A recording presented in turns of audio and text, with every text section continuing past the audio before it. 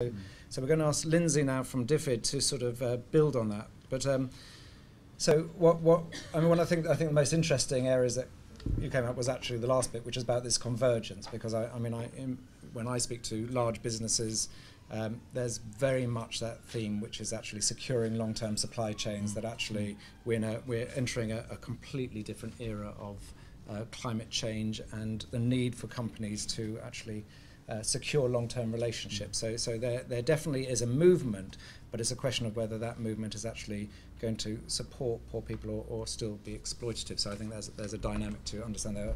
But Lindsey, where is DfID on this? Because I was on a panel with Andrew Mitchell last week, or a couple of weeks ago, on private sector involvement in emergency relief. So there's definitely this whole movement within DfID to say, actually, there's this existing sector out there. How do we work with it, but how do we avoid just it being exploitative in terms of supporting companies to make more money? And we've seen these various areas where sort of there's the role of supporting governments in the south, but also supporting companies. Where are you in all this? Well, I mean, I think that it's a really pertinent point at which to kind of discuss DfID's involvement in value chains and DfID's involvement in private sector more broadly. DfID's work on the private sector has been ramped up significantly in the last year since the change of government. But DfID has been involved in value chain development and work on value chains for several years. So that's more of a sort of core part of our work. I think in terms of what I found useful from the presentation and from the glance I've had at the book, I found it really interesting to look at the way in which the upgrading had been broken down. I thought that was a really useful tool. And I think that historically, perhaps donor interventions have focused very much on this kind of horizontal coordination that Chris talked about, and sort of bringing poor people together into groups to try and access value chains, and not necessarily understanding the full picture of all the different interventions that were mentioned. It's absolutely evident that it's a checkered picture. You know, there's not success stories. We're not falling over success stories, and partly that's an issue of measurement, as you identified. But also, you know, I think that there have been problems in understanding fully the role of government, fully understanding the different actors, why businesses might want to get involved with donors. I had an experience of working in Kenya doing some research at a time where donors were trying to bring smallholders into export supply chains and get them up to a standard.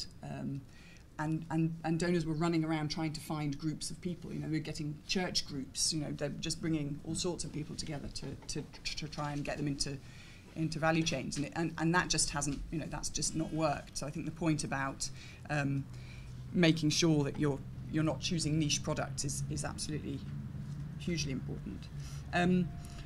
I think probably the most important point that I heard is this issue of the business case. What are really identifying what the different imperatives are for the actors to get involved. Why are businesses wanting to get involved with donors? Why are donors wanting to get involved with businesses? I agree with you. You know, DfID has got companies knocking on our door every day of the week wanting to work with us, and that's fantastic. You know, we've got to make sure that we understand what it is that we can, you know, how we can have an impact on poverty, as well as just, you know, encouraging their CSR or inclusive business activities. And I think that we should be absolutely, you know, clear that all that donors can do is have a transitory catalytic role. We you know, value chains will exist only in the private sphere.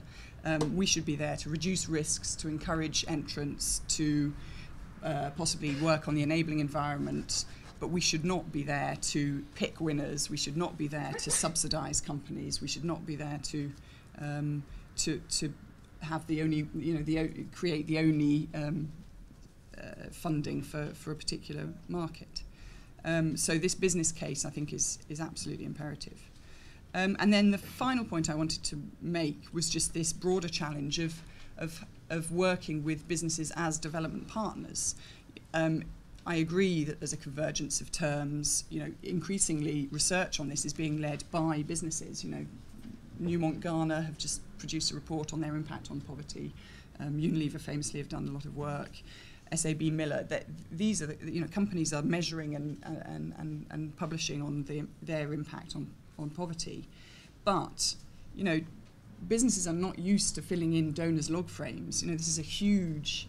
It remains a very different dialogue, very different language that we speak, and nor do I think that businesses should have to fill in log frames. If we want to have value chains to have an impact on poverty, we've got to, we as donors have got to measure that and ensure that has it, that impact occurs, and that.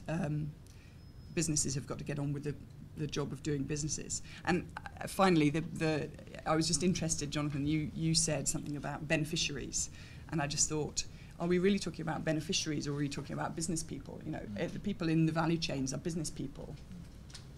Should we be talking about them as beneficiaries?